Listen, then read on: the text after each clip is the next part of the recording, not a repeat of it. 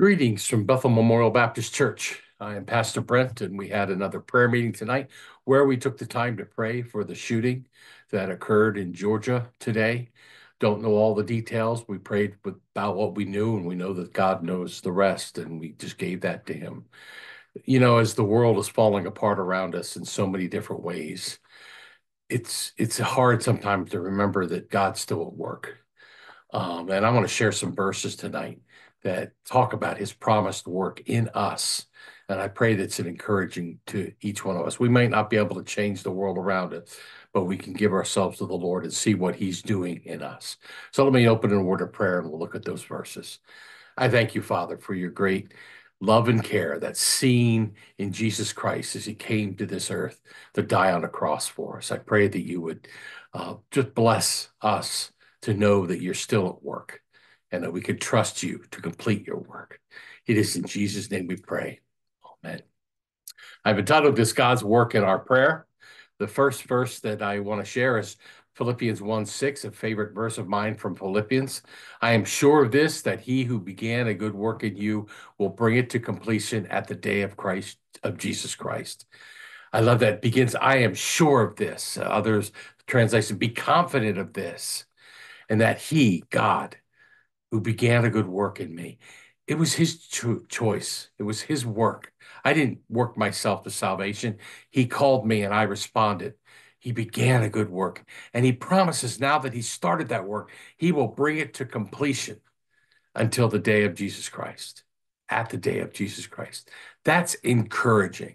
There are times when I don't feel like I'm making any progress at all, but I go back to this verse. God has promised he's making progress.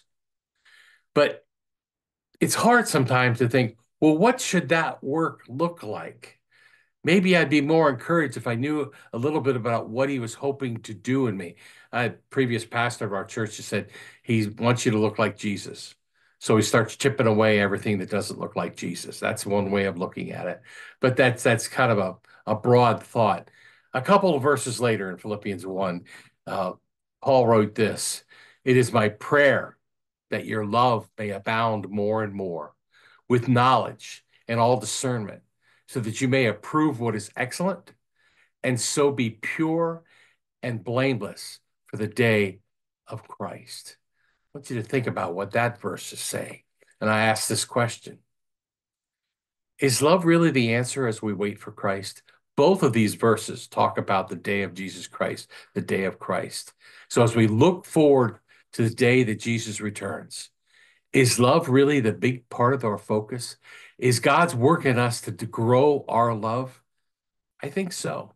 But let's look and see how that comes about. First, it talks about an abounding love.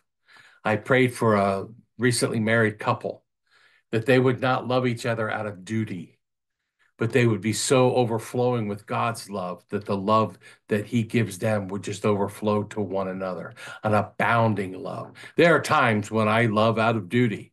I'm supposed to do the right thing. No, it's so much better when God overwhelms me with his love and I can't help but share it with other people. And then it says knowledge, with knowledge. The word knowledge in the Greek means an experiential knowledge, not just add knowledge, but a knowledge that is part of our life. People go to school. School's just started. We prayed for the school shooting in Georgia. School's just started. People can learn things at school, but when they get out and live life, they start to experience what they've learned and they put it into practice and it becomes an even deeper knowledge. So I can know that I'm supposed to love people, but when I start loving people, it goes even deeper. So an abounding love and experiential knowledge and a discerning love with knowledge and all discernment. You know, there's some hard relationships out there. When I do what little counseling I do, there are some people that come to me and they've been so hurt by someone in their lives. And they said, you have to be discerning. You still are called to love them, but you don't have to love them in a way where you keep opening yourself up to the kind of hurts that they bring into your life. And I mentioned tonight, when we pray for our children, that they would find a life partner, a husband or a wife. And we pray that they would be discerning in their love, that they wouldn't just give their love to anyone, but they would know who the right person, and they'd be discerning. not just in how to love, but also how to be loved. And that just encouraged me when I think about it. So an abounding love and experiential knowledge and a discerning love, and then sincere and blameless. This is very interesting to me. Um, that this idea we may approve what is excellent and be pure and blameless. The word pure is translated sincere and others. And I remember my Bible prof that taught me what the word sincere means in the Greek. It means without wax. In the Bible times, if they had a clay pot and it cracked, they would melt some wax and fill in the crack and then paint over it and try to pass it off as sincere without wax.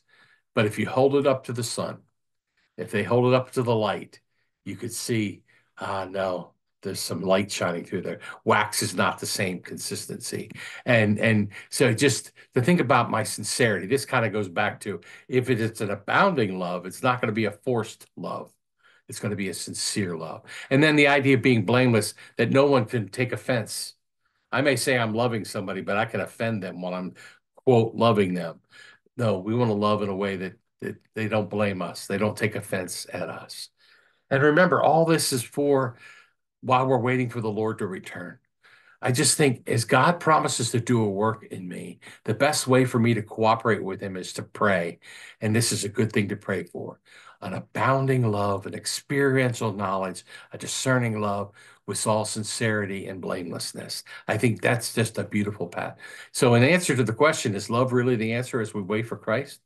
Remember the greatest commandments: to love God, to love others. All other things in the law and the prophets fall into place under those two commandments. I pray that you can be loved by God, that you can love others and grow in the love that and receiving the love that they have for you. Father, I thank you. The way we receive love from you starts in Jesus Christ, that we admit we're sinners and that you sent your son to die for our sin. And he rose again so we could call upon him as Savior. I pray for everyone that hears this, that they know that that's true in their life. And that as that is true in their life, help them to see the growth that you want to bring to their lives. That you're going to continue a work until the day of Christ. You're going to make us more and more like your son. You're going to complete your work. And part of that work is, the biggest part of that work is learning to love. And I pray that you'll help us to do that. Help us, Lord. Help us no matter what's going on in the world around us. Help us to trust that you have a loving plan for us. And that loving plan involves loving you and loving others. It's in Jesus' name we pray. Amen. God bless.